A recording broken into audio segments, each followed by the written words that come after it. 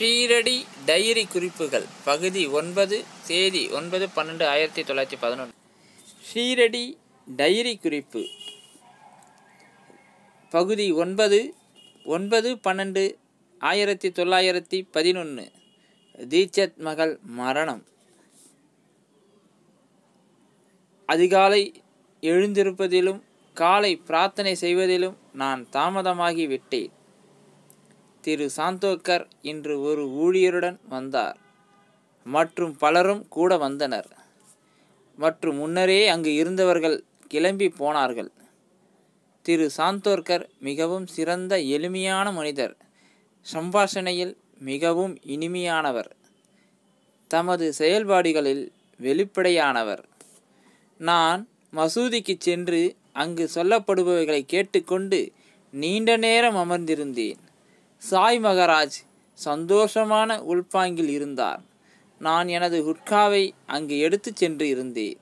சாய் மகராஜ் அதில் ஒரு முறை புகை குடித்தார். ஆரத்தி நேரத்தின் போது அவர் ஆச்சரியமுறும் அளவுக்கு அழகுடன் திகழ்ந்தார். அந்த நிகழ்ச்சி முடிந்த உடனே அனைவரையும் கலைந்து செல்ல செய்தார். எங்களுடன் உணவருந்த வருவதாக கூறினார்.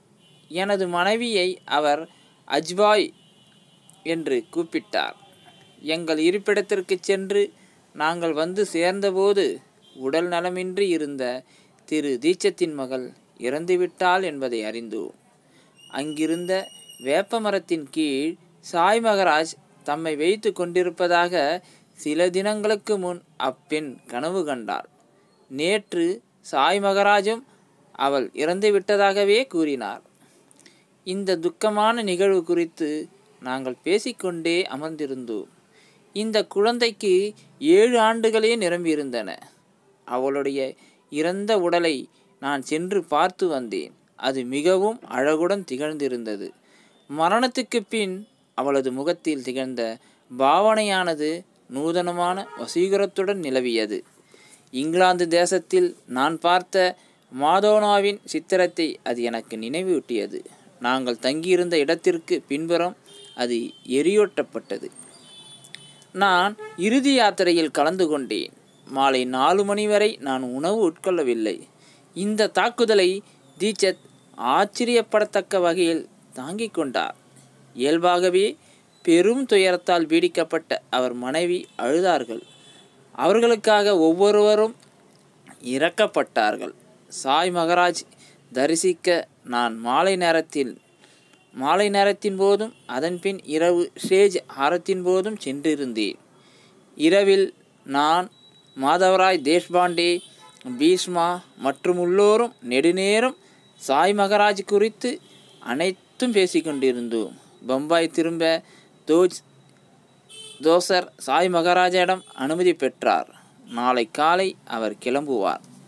ஓம் சாய்ராம், ஓம் சாய்ராம், ஓம் சாய்ராம். அல்லாஹ் மாலிக். அன்பான சாய் பக்தர்கள் அனைவருக்கும் வணக்கம். இதுதான் கபர்டே எழுதிய 9/12/1911 அன்று நடந்த நிகழ்ச்சி. பாபா அந்த ஆரத்தியின் போது அவர் எவ்வளோ அழகாக சொல்லியிருப்பார் பார்த்தீங்கன்னா தெரியும். ஆரத்தியின் போது அவருடைய ஆச்சரியமுற்றும் அளவுக்கு அழகோடு இருந்தார் என்பதையும், தீட்சத் மகள் இறப்பதற்கு ஒரு நாள் முன்னாடியே அவள் இறந்து விடுவாள் என்பதை பாபா முன்னாடியே சொல்லியிருக்கிறார். அதே போல் அந்த குழந்தைக்கும் அந்த கனவு வந்ததை அந்த குழந்தை சொல்லியிருக்கு. பாபா அந்த வேப்ப மரத்தடியில் தான் மடியில் இருந்ததாக சொல்லியிருக்கிறார். இந்த ஒரு நிகழ்ச்சியை நாம் அங்கே உட்காந்து இருக்கும் போது பாபா பேசின பேச்செல்லாம் கேட்கும் போது அவ்வளோ சந்தோஷமாக இருந்திருக்கும். கண்டிப்பாக நான் இந்த கபர்டே டைரி படிக்கும்போது நான் அந்த ஆரத்தில் உட்காந்துருக்கிற மாதிரியும் அவருடைய ஆச்சரியமுறும் அளவுக்கு அழகாக திகழ்ந்தார் என்பதை நினைத்து பார்க்கும்போது என் கற்பனைக்கு ஒரு அழகு வரும். அதே போல தான் இந்த கபர்டே டைரியை நாம் எல்லாருமே படிக்கணும். உண்மையிலே இதை தொடர்ந்து கேட்டுக்கணும் வாங்க. பாபாவோட அந்த நாட்களுக்கு நாம் சென்று விடுவோம். ஓம் சாய்ராம், ஓம் சாய்ராம், ஓம் சாய்ராம்.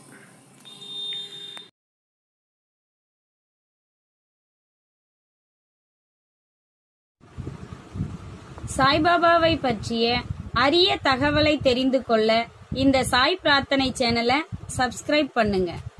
பக்கத்துல வரும் பெல் பட்டனை கிளிக் பண்ணுங்க. உங்க நண்பர்களுக்கு ஷேர் பண்ணுங்க.